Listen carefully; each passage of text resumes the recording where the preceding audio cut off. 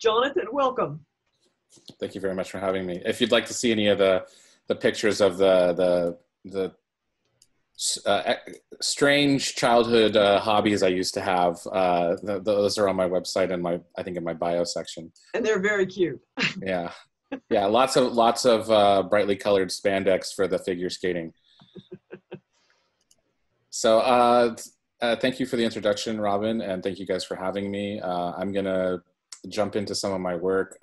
What I'm gonna do is I'm gonna kind of give you guys starting with kind of some of my older projects and work my way towards the stuff that's on display currently at your space there in Texas. And I kind of talk about how my work has shifted from more of a kind of anthropological, typological practice to a more socially engaged practice, and which has also led to some of the more recent things that are happening for me, like my fellowship that I'm currently in the middle of. And if anyone has questions, just feel free to pop them into the chat, and I'll I can address them as I'm going along, and then we can always do a Q&A at the end. So I'm going to jump in starting here. Let me screen share here.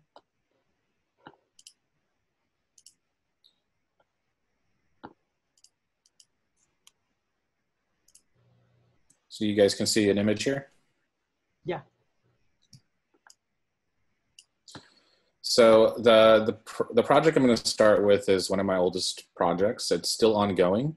I've been working on this project since 2010. The images I started making the images in this project while I was an undergrad at Cal State Long Beach. So this wasn't my thesis work, actually. It was sort of like a side project that I was working on while I was at Cal State Long Beach. I did have a show there, but these are all photographs of people in their cars in Los Angeles. Some of these, like this one, was taken recently, just this last summer. But the people in the cars don't know they're being photographed. These are all candidly made. The way I do this work is I have a car with a camera mounted in the back, and I drive around the streets of LA, and whoever pulls up behind me is just the person that ends up being the subject of my photograph. And I don't even hold the camera. It's on a tripod. I'm driving the car. I use the rear view mirror to frame the shot. So like the rear view mirror is basically like my viewfinder. I have someone sitting next to me with a laptop, and it's connected to the camera so that when I take the pictures, we can check focus and exposure. And then I have a second person driving another car that pulls up alongside the people in the car that I'm photographing, that has a flash mounted in the car. So when I take the picture, the flash fires in the car over here. Can you see my cursor?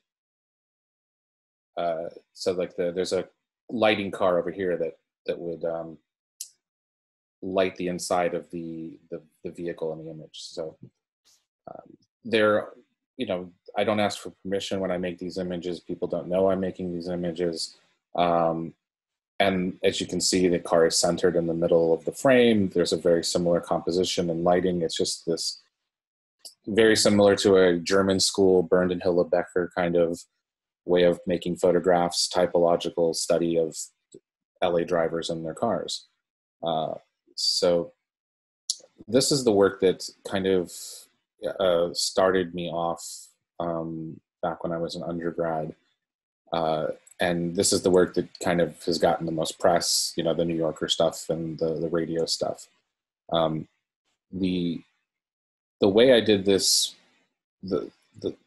when I started this project, I started thinking of it in a very anthropological way. I have a minor in cultural anthropology, and it's very kind of pulled back and distant. I don't interact with my subjects, and while I like the project, one of the main reasons I like to make photographs is I like to meet people and talk with people, get to know their stories. So as I've kind of gone on from this work, I've moved into making much more collaborative kind of work. That's not to say I don't enjoy this work or that I still make this work. But there's definitely been a shift in the way that I'm trying to think about making imagery, where and trying to have sort of less sort of stringent rules on how I might make a particular body of work or a certain project. And if anyone has questions about how I made this work, feel free to jump in and ask. This is the work that was recently shown at Photo LA and that my gallery was most interested in. So were people not surprised and startled by the flash coming in from the side? It's in the middle of the day, the flash. So typically I would say most people don't react. I would say probably like 80% of people don't even react at all when the flash goes off. Some people will kind of look around like, maybe what was that? What happened? And, you know, there's a very, very small subset of people that figure out that, you know, the light in the car to the side and the camera that they maybe see in my car in the front, you know, that there's something going on together and that they were being photographed. So I take one photograph and drive away. So, you know, this is all done at stoplights. My car's not moving, their car's not moving. It's just done in traffic on LA streets. So mostly no, there's usually not much of a reaction. And then some people, they'll pull up alongside me and they'll go, "Hey, did you take my photograph?" And I go, "Yeah, it's for an art project." And I go, "Oh, okay, cool." Yeah, it's a very, I mean, LA where everyone's filming everything, it's very much that, you know, it's not that unexpected in Los Angeles. So moving from that, after living in LA for all my life, I moved to China. I was living in China from 2016 until the fall of 2017, but I've had trips back. I moved out there to do some work for several months for a friend of mine who I knew from community college, and he was living out there, had a really nice career out there, and he wanted to take some time off, but he wanted someone to handle his editorial jobs and commercial jobs while he was gone. So he said, "Hey, why don't you come out?" You know, he knew I was kind of in between some things and said, "Why don't you come out, live in my apartment, take care of my jobs for me, and just keep all the money?" And I said, "Sounds like a great plan." So I went out there, ended up meeting my wife there, got married, and made a lot of work out there. One of the projects I was working on was this project that I'm showing you right here. It's all made in one building called Chungking Mansions. It's in Hong Kong. And I didn't live in Hong Kong. I lived about an hour away, but I would spend a lot of time in Hong Kong. And this work was part of the work I applied to grad school with. And then while I was in grad school, I received a fellowship, a grant to then go back to Hong Kong and continue working on the project between my first and second year of grad school. So this project is all photographed within one building in Hong Kong, in the Kowloon area of Hong Kong, if anyone's familiar. And it's largely the hub of the non-Chinese immigrant community there. So there's a lot of people that own shops there, a lot of people that work in these shops, a lot of, and it's a highly diverse place, like more diverse than probably most neighborhoods in like that I've been to in Chicago. You know, like in cities like Chicago, in America in general, we have a lot of our kind of ethnic enclaves. You know, you've got Chinatown, you've got Little India, and in Hong Kong, because the non-Chinese immigrant community is such a small percentage of the entire population, it sort of becomes that anyone who's not Chinese and is sort of working class congregates within this one building. So this place is both Little India, Little Pakistan, the unofficial African quarter of the city. It's where all the European backpackers come and stay when they're passing through, and you know, all of the Filipina maids who work in the city. A lot of them end up here at there's a restaurant there that they come to get like their food from back home. So it's a really wonderfully diverse and interesting place. But it's also considered by many of the local Hong Kongers as sort of the, you know, the place where the others are from. You know, this is, there's a long history of representation of this place as being dangerous, or you know, someplace where you need to like kind of watch yourself, or like maybe you wouldn't go there. And a lot of that stems from racial stereotyping and prejudices. You know, much like the way things happen in the US about a certain part of town being dangerous, or what have you. So I spent a lot of time there because it's one of the cheapest places to stay in the city. But I got to know a lot of the people there, and I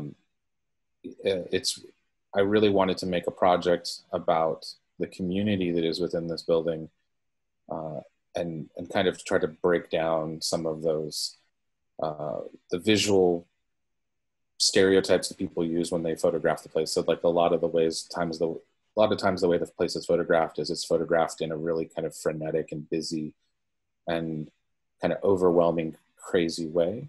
And I was trying to look for still and quiet moments of the space, as well as individual kind of portraits of the people that, you know, live there, work there, and own businesses there.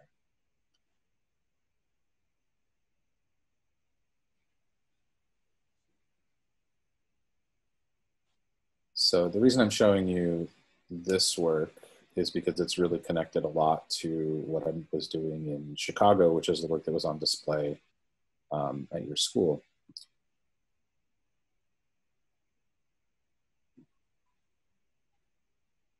Just gonna push through some of these in a second here. So part of the group of people that are represented in this project, there's a large group of asylum seekers and refugees who are part of this community. Like the last three people I just showed, like this gentleman is, his name's John, and he's from Iran. He fled Iran because he was tortured by the police in Iran, because he was associated with some friends who were out protesting, and they, even though he wasn't doing that himself, they just lumped him in with that group of people, and, you know, would pick him up off the street and subject him to literal torture. So he fled Iran in fear of his life, and is living in this kind of tenuous state within this community in Hong Kong. I'm not sure where he's going to end up. He's been there for quite some time. This gentleman has kind of this, his name's Innocent. He has this kind of wonderful success story, going from being an asylum seeker to literally working for Goldman Sachs in Hong Kong. So one of the things that's also really interesting about this place is that there's this wide, diverse group of people, not just sort of nationally and ethnically, but also kind of economically. This place is situated in one of the busiest shopping centers in the city, and is prime real estate. So people that own property there are literally multimillionaires. And then there are people who are subsisting on very meager kind of government stipends for living as asylum seekers.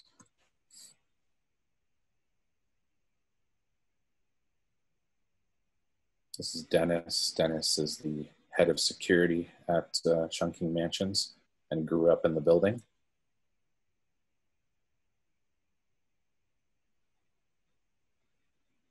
Abdi is like the main translator for the Somali community in the city. So whenever a Somali person needs to be in court, he's hired by the city to be an official translator if they need him.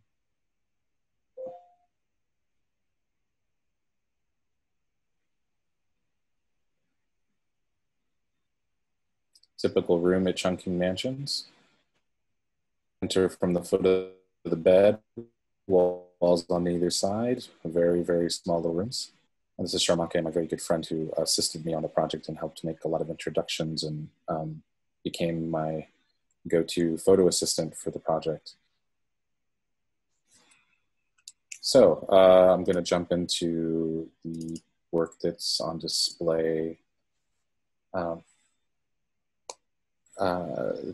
currently at your SRO gallery.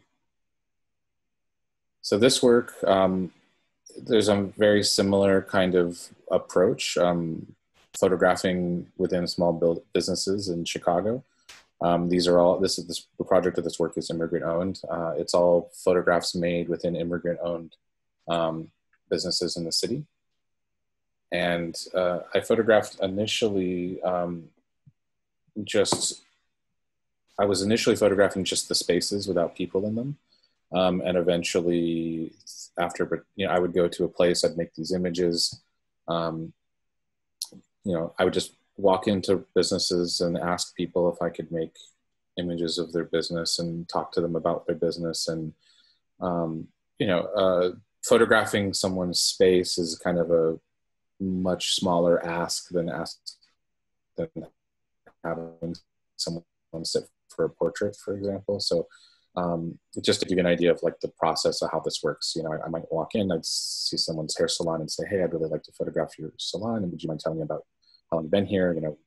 How did you open the business or something like that? And, people don't usually mind if I'm photographing the space. I'd come back, I'd bring prints of the images I've made.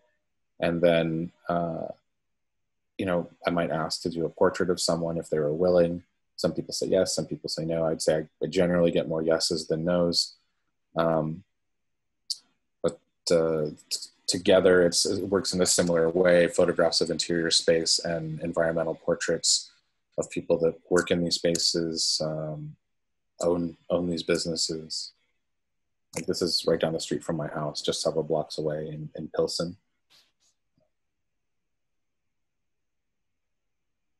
Quite a few images made within the neighborhood that I live in. One of the things that's become, I kind of knew would happen, but becomes a little more real as I'm making the project as I return to try to give people pictures. Maybe, I waited a little longer than I had planned and I show up to give people pictures and the business is closed and something else is there. Like this particular little thrift shop, is now like a vintage clothing store instead. It's, completely changed ownership and changed the shop.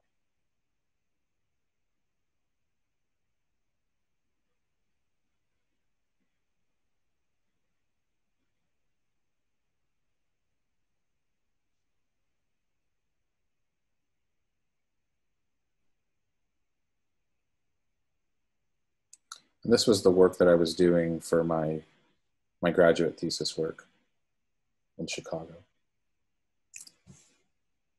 And it took a while to figure out what my interests were in these spaces, but having the work in Hong Kong and the work that I was doing in Chicago and the kind of overlapping interests really kind of solidified for me what some of those interests were.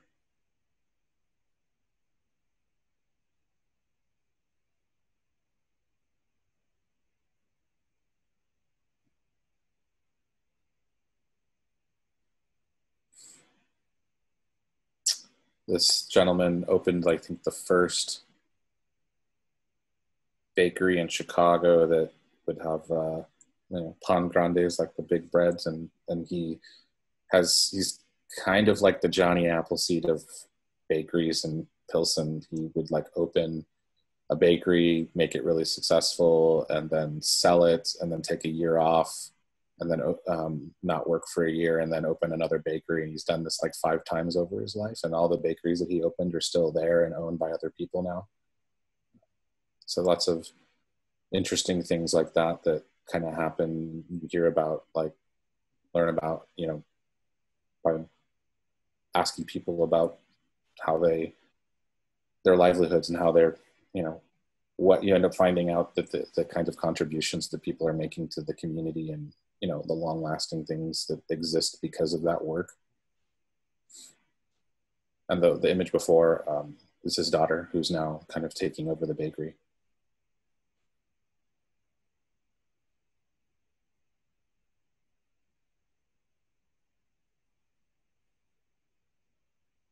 Photo studio in Pilsen, you know, which also just recently I found out closed.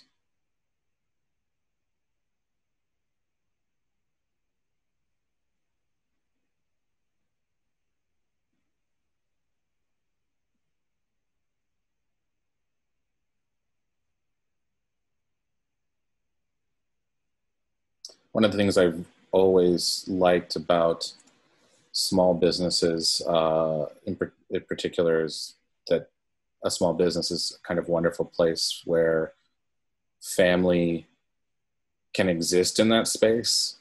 So I grew up with my dad owning a small computer business in LA. And so I kind of took it for granted growing up, but I would spend, like, I'd get off of school, I'd go to their shop, and I'd sit down and do my homework in the back, and then I'd get bored and I'd go kind of cause some havoc in the store. But, you know, it never really occurred to me that that was all kind of by design, you know, for the family, you know, so my parents didn't have to have daycare, you know, they can take care of their kids and run their business and kind of do everything on their own terms.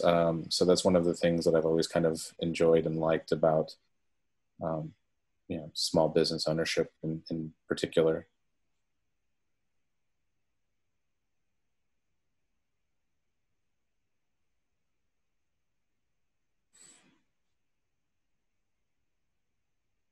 This was a Indian restaurant in Little India here in Chicago. And it was, I think, really kind of telling that, that, you know, a lot of the businesses I would encounter in Little India, for example, employ a lot of Hispanic workers. So they're, you know, even though Little India is sort of an ethnic enclave for Indian, Pakistani, South Asians, they're employing a lot of Latino workers, for example. So there's things like that that I find really, really interesting and kind of inspiring, that, like, you know, there's, you know, the immigrant communities often are helping other immigrant communities in this kind of crossover in a city space like Chicago. This is a gift shop in Chinatown. This guy was really, really interesting and nice. He let me photograph in his shop. And then I wanted to do his portrait, and he goes, well, I have to go pick up my daughter from soccer practice. So I'm just going to leave you in the store. I'll lock the door, and I'll be back in 20 minutes. And then you can do my portrait. So he just leaves me, like, I had just met him, and he just leaves me in his store to take pictures for 20 minutes while he's gone. There's an iPad on the counter. There's, you know, the cash register. But the kind of just immediate level of trust that we had, and that he, you know, he just kind of read me and goes, yeah, this guy's fine. He's not going to do anything. And, you know, I don't mind leaving my business. I mean, you would never see someone like at a Dunkin' Donuts, like, say, hey, you know, just watch the store for me for 20 minutes, you know, after I just met you. So, you know, it's interactions like that as much as the kinds of, you know, spaces that people design for themselves, and the non kind of corporate places. I mean, all of those things. It's just, I think it's something that right now, and particularly, I think I think we're going to end up losing like an even larger percentage of small businesses through this current crisis. And, you know, there's a lot of talk about, you know, from these stimulus packages for helping small businesses. And, but for example, you know, undocumented immigrants, you know, a lot of them figure out ways to have businesses and that's a part of the community. And they're not going to have the kind of stimulus that you know, citizens or green card holders have. So I think we're going to see in the next couple of years a big loss of spaces like this, for example, which I think is a real huge shame. I'm going to show you one other project. If anyone has questions, feel free to, you know, drop them in. But this is a little different of a project, but there's a, you know, social concern for me. You know, recently having gone through school, having student loan debt, I think many people here can probably relate. I think that's one of the things about student loan debt it's really hard to kind of grasp visually what that debt can look like, or what you know, how overwhelming the debt can be. I think we all know that, but sometimes seeing something visually at a large scale can get us to that kind of place a little easier. So this project is about student loan debt, and they're portraits of people with student loan debt. And the images are cyanotypes, hand printed in the darkroom, but they're printed on handmade paper.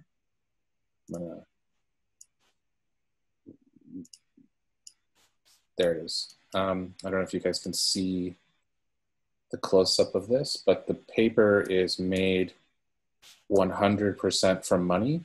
The paper is handmade, paper made from shredded $20 bills.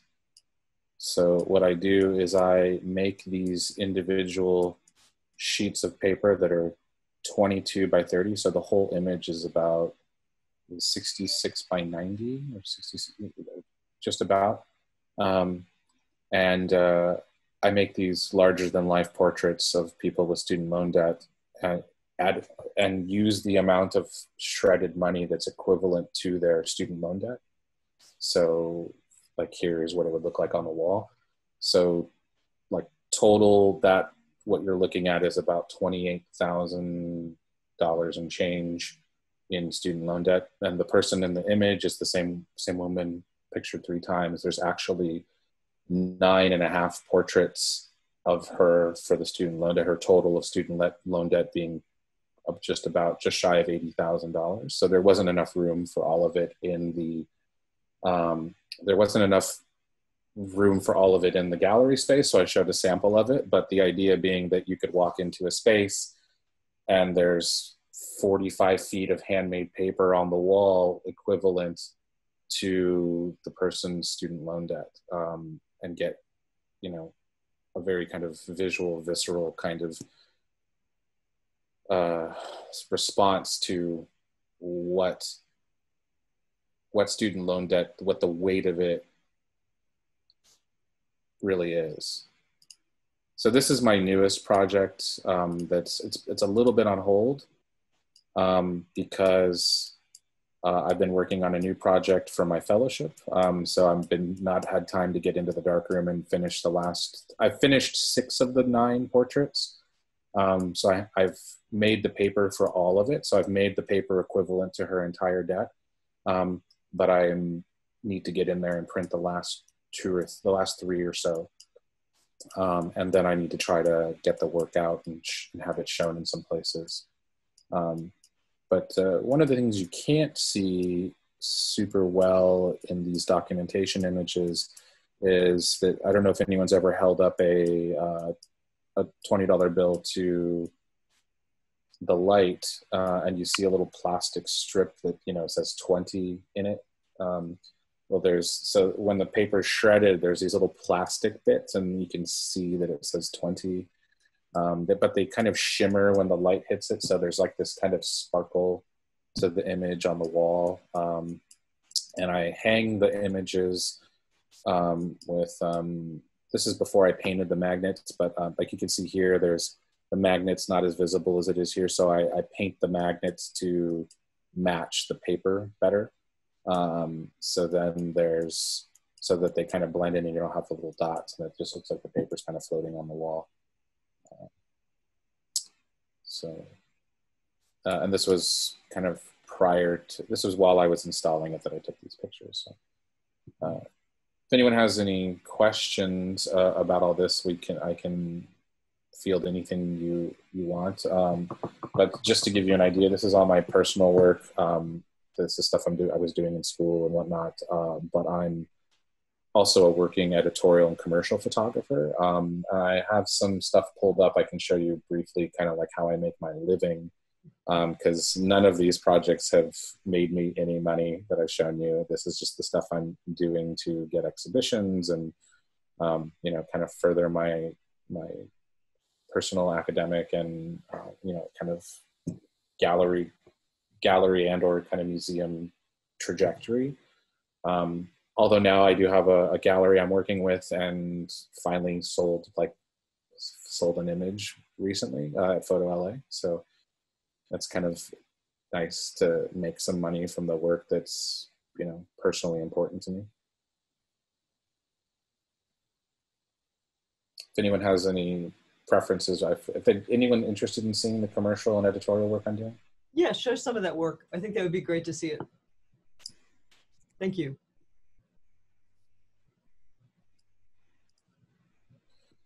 So anyone here play video games? Matthew Some people plays maybe. video games. So I used to be a big gamer when I was in high school, right after high school too. So I work with a magazine called Polygon.com. They're owned by Vox, VOX, who does a lot of those really cool videos with all the graphics explaining cool stuff. Like, you know, like I saw one that they did on like why the Syrian war was as complicated, and really great kind of graphic video that they put together.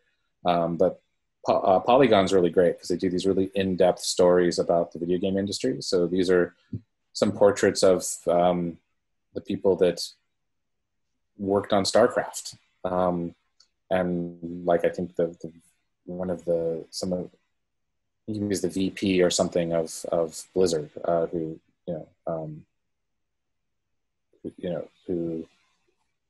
makes this game. So I got hired to go and photograph their original artwork for the game, do portraits of the, you know, pictures of the sketches and portraits of the artists. You know, it's like they had these early models of some of the characters. You know, and then so I did this stuff and get some behind the scenes photographs of like their campus and how it was set up. And I did a similar one for Final Fantasy. So this is the guy that designed all the characters for Final Fantasy VII.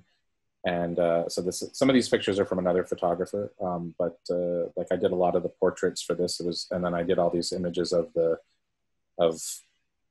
merchandise and memorabilia connected to the game. So this is a really long article that's an oral history about how the game was made. It kind of changed video gaming. It was the first game with 3D graphics. So I'm trying to pull up some of the portraits. Like I did these pictures of the producer and the main artist who did the character design. You know, did these. Some of it's kind of boring, like this picture of this magazine, whatever. But what's interesting about it, if you're a gamer, is they gave me all this stuff that you wouldn't normally have access to, and I got to sit there and like handle it and photograph it. And you know, this is a portrait of the producer, or the director of the game. So they just remade the game, which came out recently. So this is kind of it's kind of like these people are having their like second coming of this game right now. connected to my interest in small businesses. And what was really cool is I got to do this story about what it costs to run an independent video game store. And I traveled across the country photographing mom and pop video game stores. Initially they wanted me to just do these boring pictures of the outside like this. But I literally drove from Los Angeles to New York and back in 6 weeks and photographed something like, 20 stores or something. And they just wanted these pictures and then, maybe some pictures of the inside. Because I was there and I wanted to do something that was more meaningful for me, I pushed them to let me do a little more. Of course, they weren't going to pay me more, but I did not only the pictures of the insides of the stores and the storerooms and all that, but then I did some portraits of the people that own the stores or work in the stores. Like this guy has one of the largest video game collections in the world. He literally collects every video game ever made. Has it in a special vault. It's really kind of cool. So I did these portraits. You can see there's a connection to some of my personal work in the way that I'm photographing the space and doing some of the portraits. So it's always kind of nice when I get a paid job that kind of overlaps somewhat with my kind of personal interests or in my projects, or even just in the way that I like to make images. Like they literally hire me to photograph an interior space the same way that I would be photographing something for my personal projects. So those personal projects are usually what get me in the door to do these kinds of jobs. And then additionally, I do, let me see here. I do more corporate stuff, like these headshots of these wonderful lawyers. This is the stuff that like really pays the bills. This is like literally how I pay my rent for a year, is doing like a job like this. Posing the lawyers and their space. So I literally just did everything that I'm still waiting for the check to come in for this job, actually. This was done end of last year, beginning of this year. And so I'm photographing some images of their new office space, which they, kind of used on their website here. This one? That one. They have a gorgeous office space, but this is fairly boring to do, very kind of high stress stuff. But a lot more kind of produced or slick looking like this kind of stuff than the stuff that I'm doing, my personal work. But yeah. And then also I do stuff like this. So I have a background in doing e-commerce. I used to be an e-commerce photographer right out of undergrad. And so I did a lot of products, photographing them on white. So I would do this kind of stuff. And it looks really different than what I'm doing for my personal project. At least I hope so. But a $28,000 handbag made out of alligator. So yeah, it'd be really nice if I had one of these jobs a year. And then I do photo booths, totally random, but I do these photo booth jobs where I set up these photo booths and people take pictures at weddings and corporate events and whatever. I set up the lighting in the background, and then people take their own picture. You can see the little remote in her hand. She's snapping her pictures herself. So it's I had a job that was scheduled in March for 3M of all people, doing their corporate get together in Chicago, which was canceled because of COVID-19.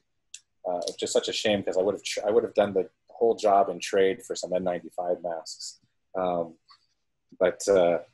So hopefully this this job that was canceled will come back later. But you know, I do a lot of event work, which I'm not showing you. So I make my living doing stuff that's totally randomly different than what you see on my website. So Jonathan, when you do all the event work, do you have a lot of assistants that work with you? So the corporate work, there's a bit large enough budget where I hire an assistant. So I had one assistant and one photo assistant / digital tech, and one production assistant who's just sort of like, it's not important that they know photography. It's just more of like an extra set of hands to go get lunch and, you know, help carry stuff. And so I worked with myself, a photo assistant, production assistant. We had a hair and makeup, and then we had a stylist. So I had a team of 5 people, including myself, to work on the stuff for the lawyers. The handbags, same thing. We had stylist, hair and makeup, photo assistant, production assistant. So usually on those jobs, I'm working with a crew of anywhere from, you know, 2 to 5 people. I did, when I was in undergrad, I used to assist for a photographer. You guys might know him in Texas, Dan Winters. Mm-hmm. Yeah, so I used to work for Dan Winters in LA.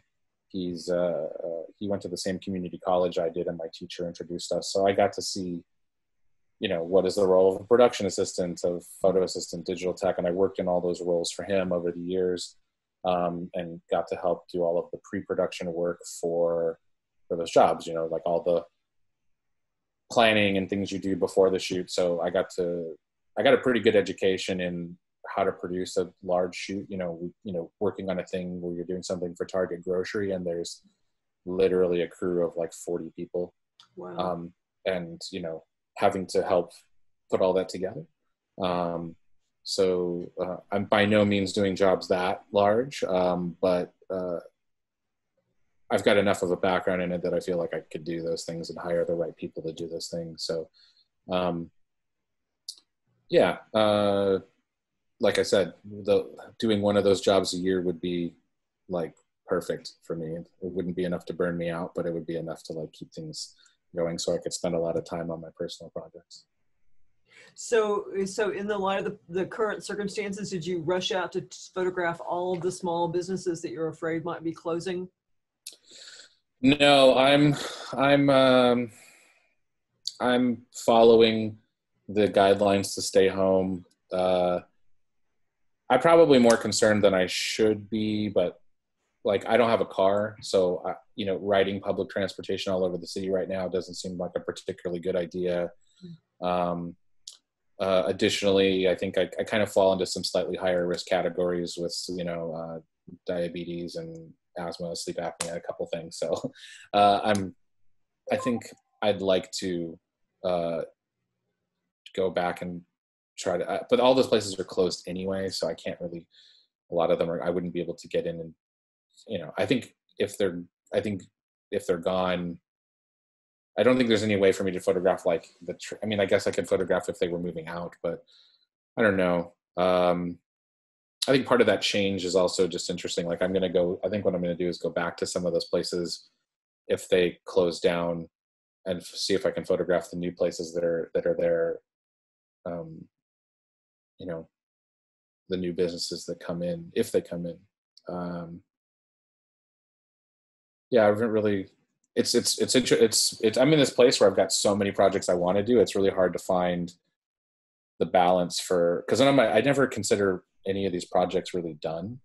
Like the car culture project I've been photographing, I did some new stuff in 2020 and 2019.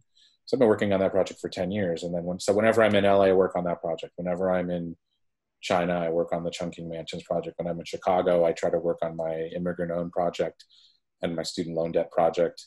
But I'm also working on this new project with my fellowship, which, you know, is kind of all consuming at the moment. And I have a very set deadline and time to be working on that. Can you talk about the fellowship a little bit? Yeah, so it's connected to Heartland Alliance and Columbia College Chicago. It's for graduate students who are, so any of you who have an MFA and would be willing to relocate for a year to Chicago to make a socially engaged photography project, I highly recommend you apply. I think the deadline is extended to the end of the month now. So I think there's still a couple of weeks to apply for the next round.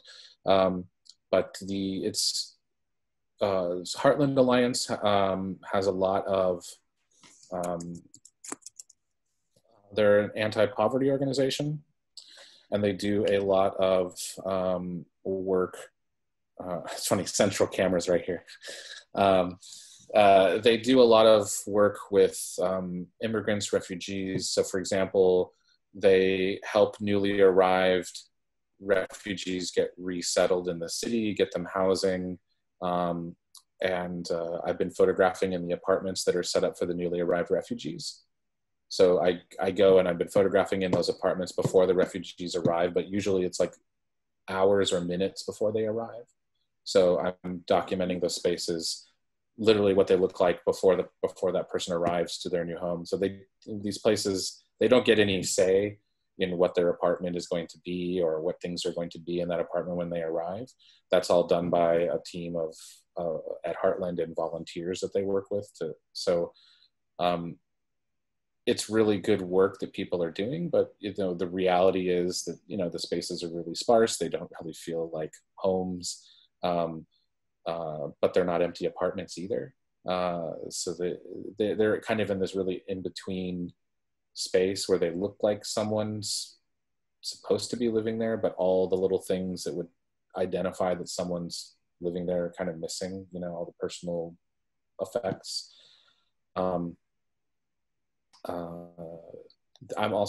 They also run these shelters for unaccompanied children, so kids that are showing up on the southern border of Mexico. They run the International Children's Center, which is basically a youth shelter where children who they mainly send up the non-Spanish speaking kids. So Heartland kind of specializes in running shelters for with a more diverse group. So like you have kids from India coming over the border in Mexico, you have kids from China, kids from different African countries, and some of them are French speakers, some of them are Mandarin speakers, they speak Punjabi or whatever. So a city like Chicago is better equipped with the resources, not only the cultural resources of staff there that speak those languages and know those cultures and things like that, but they also have better, there's maybe like a larger health infrastructure, so they have like better they might have a larger selection of people to work in mental health with the kids. So Heartland runs these shelters, and I've been working with permission to then go in and photograph in these spaces, not photograph the kids themselves. There's some privacy concerns with photographing the children, of course. So there's a connection to my work with immigration, but I'm kind of largely looking at all of the programs Heartland does, English classes that they run, and hopefully building up part of a project or something that will lead to a bigger project that kind of breaks down the monolithic idea of immigration or immigrants. An asylum seeker's experience is very different than a refugee. A refugee is granted status. They have certain rights and privileges because they've already been granted status. But whereas an asylum seeker is in a very tenuous situation, and they might be not granted that status. So they're living here, working here as an asylum seeker, but that could all change in a second. The same thing is true for a DACA recipient. Someone who is a DACA recipient may have grown up here thinking they were an American, and then suddenly found themselves in this space where they realize that they're not a citizen, and they don't have those privileges and rights. And then there's people who immigrate here like in a green card and have a very set specific status and rights, like my wife, who's a recent green card, a permanent resident. So I'm kind of interested in I don't know how it's going to come together or if I'm going to be successful. These are just some of the things in my head that I'm trying to incorporate into this project somehow.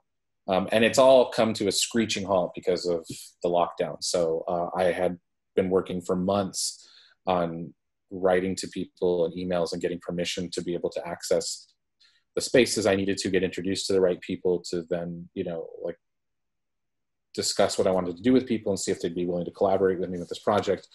And all the kind of things were lined up and ready to go. And then literally the week that I was going to start photographing, the lockdown starts. And so everything is just completely on hold. So I may be completely changing tack and doing something online. And I may have to just wait and do the project later. I don't know what kind of access I'll be allowed to have. Like if my project then needs to spill over into past September, there's going to be a new fellow coming in, and they may not have the bandwidth to help that fellow and allow me to do my thing. I don't know. So yeah, it's in a really unsure place. I will be doing something, but if all the things I wanted to do will happen, I don't know. Then again, I kind of have better access in some ways than most because my wife was taking English classes at Heartland Alliance, which is one of the places I've been visiting. So when I started visiting, I realized, they have these free English classes. My wife could maybe use these. So she started going, and then I found out about a job at these shelters for these children. So my wife just got a job at the shelter. So now my wife is going to be working where I'm supposed to be photographing. So it's weird how all these things kind of come together, but I'm hopeful that it'll all come together eventually because of just, I'm becoming kind of a part of the Heartland family as an extension through my wife now. Do you have is there a particular obligation for something that you have to turn out at the end of the fellowship? Yeah, but they really try to stress that that's not important, which, okay. Yeah, like that the process and the journey is the most important thing. And that if it were some online presentation, that's fine. Like we're not supposed to be thinking in a end result, like make everything fit into this end result. I mean, they do say that there's a solo exhibition in September, but it's not necessarily like, it doesn't have to be that. I can say, no, it's going to be this other thing. So. Cool. So do you guys have any questions? Adam, did you have a question? Yeah, please. Yeah. Hey, Jonathan, thanks for the talk. That was really great. In particular, it was kind of great to go down like memory lane a little bit. I used to live in Pilsen. Nice. At Panaderia for breakfast on my way to teach. Where in Pilsen did you live? I was on, it was Levitt and 19th. Okay, I'm on 21st and Wood, like close to Cermak. Yeah. And I had a studio at Mana. Oh, great! So jealous. That's like so if people don't know, Mana Contemporary is kind of like the spot for the kind of hottest working artists in Chicago. Like everyone who's a like kind of hot working artist in Chicago has a spot there. So I can see Mana from my window. Yeah. And so ideally one day I'll have a studio there and I can just walk down to my studio and walk back. That'd be like, perfect. Yeah. The photo people would know, but Barbara Katzen has a studio in there. I know Barbara Katzen. Yeah. She's wonderful. Yeah. And actually in the photos of the law office was a painting by one of my studio mates that I had when I was there, which is another funny thing. In the lawyer's office, which one of the murals? No, it was a painting, but it was maybe it was a mural. I don't know, but it was like a concentric circle thing. Really, that's funny. Yeah, small world. Yeah, but I wanted to ask you about the work you have up with us here. I unfortunately didn't get to see it, but I liked hearing about it and seeing it on your website. And you talk a lot about like. Here, I'm going to stop sharing my screen so I can see. Yeah, cool. This.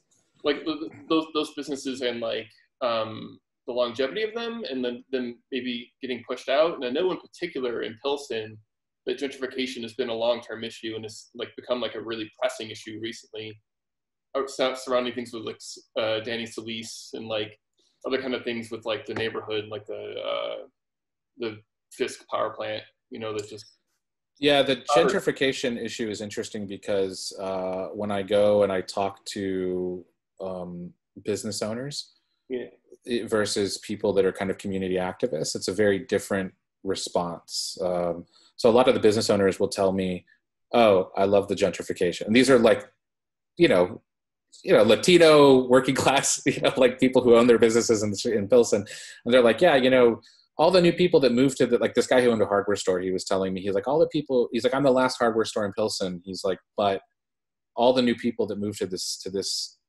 area, they frequent my store and they support my store. And, at this other place I was at, this woman was telling me about how, I don't know, it was maybe 25 years ago, someone walked into their hot dog stand and shot someone in the head right in the store. And how that, the gentrification has made the place a much safer area of Chicago, and their business is doing really well. And she's a fan of the gentrification.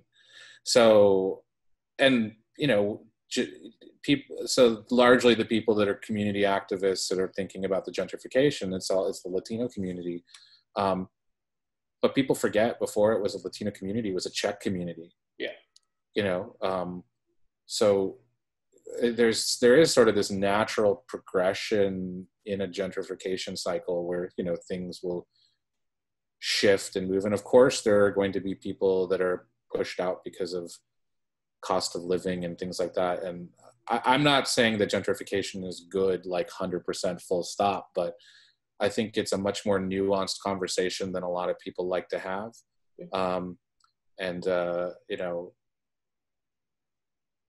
Me moving to Pilsen to be a graduate student at Columbia College Chicago, like am I a gentrifier? Am I not? Like, I'm not from this area, like, is there some, I don't know. It's a really, I think because my last name's Castillo, I'm half Mexican. I kind of fit in this place where, like, I'm probably not going to be, like, talked about as part of the quote unquote problem, but, like, I come from, my family would have been lower middle class. I had a lot of advantages growing up. I'm going to get an advanced degree in the city. Like, I could very much be considered part of the problem in the neighborhood if you really wanted to get into it. So, but I don't know. It's interesting. I think where I kind of fall in this is that if you're going to move into a community, you should be supporting that community and the businesses there. And,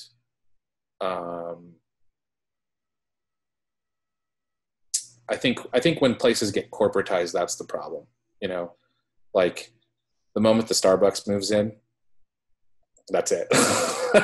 Like, that's when, it's not a matter of small businesses anymore, but, like, the trendy little record store that moves in on 18th Street, which is probably there when you lived there.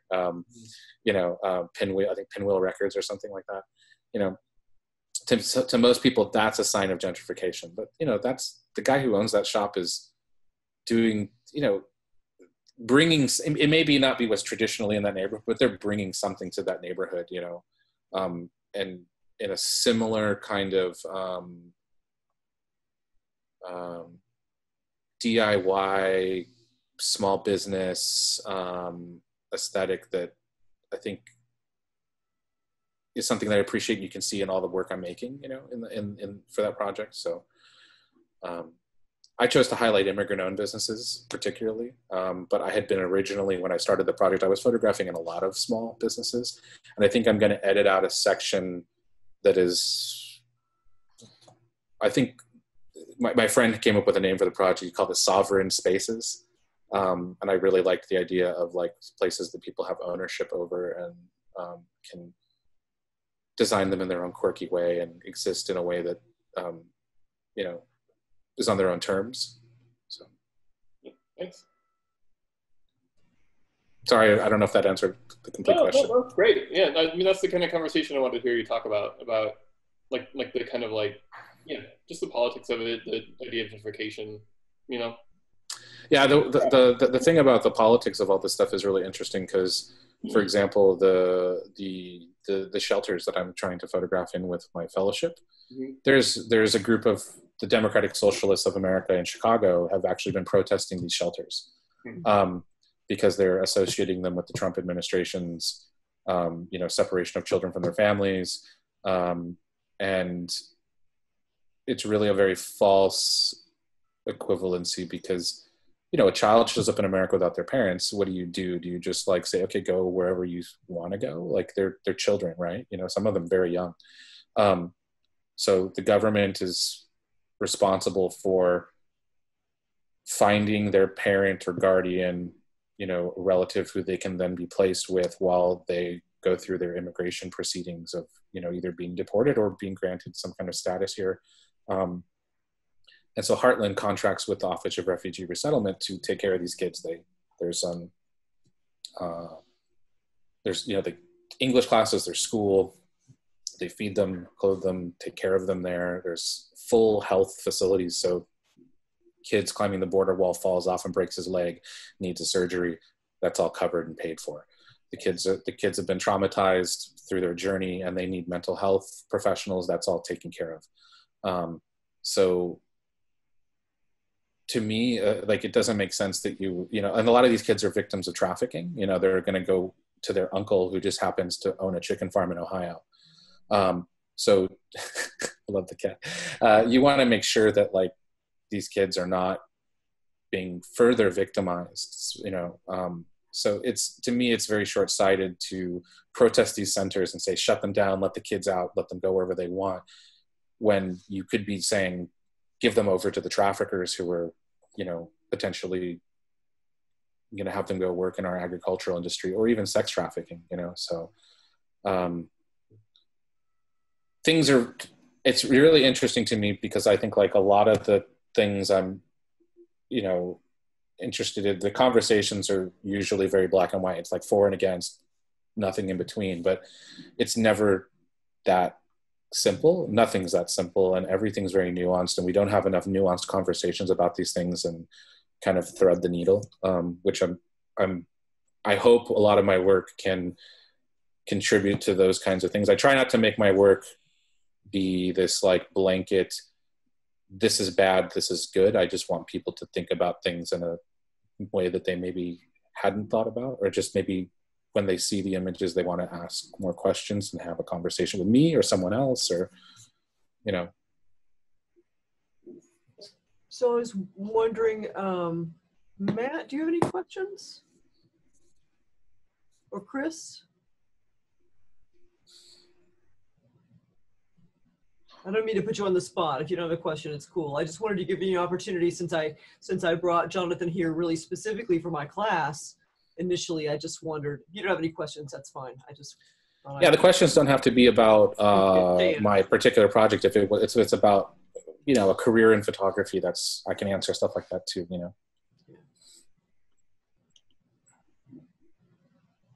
At first, the questions I was going to have pertain to how you approached people to do pictures of their places, because I've done that where I've tried to also take pictures during photo walks, and it's awkward at first asking people to take pictures, but then it's either yes or no, so it becomes pretty easy after a little bit. But I guess going to your point now in a career photography, I have to think a little bit. I guess advice for networking and kind of presenting yourself as a professional would be, or as someone to do the job that they need, that would help. Let me, I'll address the first question about approaching people.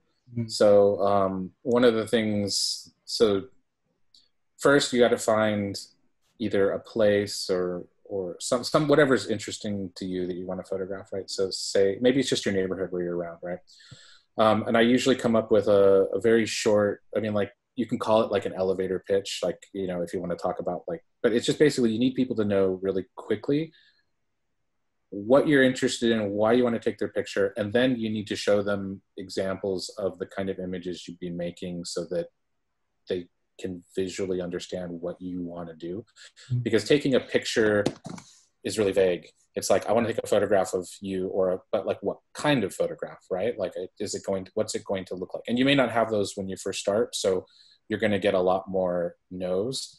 But like, what I would do from my Chunking Mansions work is, on my phone, I would put a little portfolio together of some of the images. So I just like put them on my phone of some of the ones I've done previously. So once you have like 2 images or 3, even just 1 image that you've done previously, I can just be like, hey, this is an image that, like, an example of an image I'd like to make of you. And so I find like this is a really helpful thing if there's a language barrier. So like when I was in China, my Chinese was terrible when I first got to China, but I needed to know where to go and I needed to know where to go and like where, like, like it's reversed, huh? It's flipped. It says, where's the toilet? So like I would make these little flashcards in Chinese with the phrases I wanted, and it would say like, for example, I would do these it would say like, my name is John. I'm a photographer from America. This is my hobby, because I am not a journalist in China, because that's the #1 way to like get yourself like in trouble with the police. These are my photographs. I'd show them my photographs. I'd like to photograph you. I keep it, these photos are for an art project, so to give people like a very basic, simple, like context of like what I'm doing. And here's an example. And the pictures will say so much more than you can say. It's like, I want to do a picture like this of you. When like, I don't even speak Chinese, and I didn't even speak Chinese. Now I speak a little bit, and my wife would help me, but that would work. Showing people an image is the #1 way I would be like, oh yeah, okay, I can see how I could fit into this. The other thing is, if you're going to photograph people's spaces, that's usually less threatening to people than a portrait, or less invasive sometimes. So you might ask to photograph the outside of someone's house, and then come back and then show them those pictures, and then ask if you can do a portrait of them, and make it a much longer term kind of relationship with people than just, let me take your picture and move on. I find that the more I return to a place and make images over time, the richer the experience and the better the images are. And you get to know all kinds of things that kind of go along with those images that you can talk about them as well better. So as far as like a career in photography and like doing magazine work, for example, most magazine editors don't care at all about the magazine work you've done previously that I've encountered. They like to see your personal projects. So those personal projects will get me in the door and will then often land me the jobs that I want to do, because they want to hire you for the things that you're interested in doing and that you can bring a certain vision to. They don't want you to, they can hire anyone to do that routine headshot, and they'll still hire you to do that routine headshot or that, of that person. But the stuff that usually gets you connected to people is that personal work. And the hard part is meeting those people and getting your work in front of them. So you can email people directly and send them your portfolio and then ask for a meeting, like all the editors that are in New York. But sometimes I meet people through portfolio reviews, and it sucks to have to pay money to go to those things. But I have definitely gotten opportunities and jobs from going to portfolio reviews. I landed a job once the very next day from an editor that I met at a portfolio review. The next day she hired me to photograph someone in LA. So if you're interested in more of that, like how do you get your work in front of people, you can feel free to anyone feel free to email me, and I can discuss any of this further as well too. Thank you. Appreciate it. I think we probably need to wrap it up. I just want to tell you how much we appreciate you doing this, Jonathan. Thank you so much. This was really great. I really enjoyed it. Can y'all turn off your mutes and can we give him a round of applause? A Zoom applause? Thank you. Thank you guys. Thanks for having me. Thank you so much, Jonathan, and thanks everybody for coming. Y'all have a good Friday if I don't see you again. Thank you. Yeah, keep in touch, and anyone that's seriously, anyone, it's an open offer if you want to ask me further questions, or if I can help you with something. Cool. Thanks so much, Jonathan. Take care. Bye. Bye, everybody.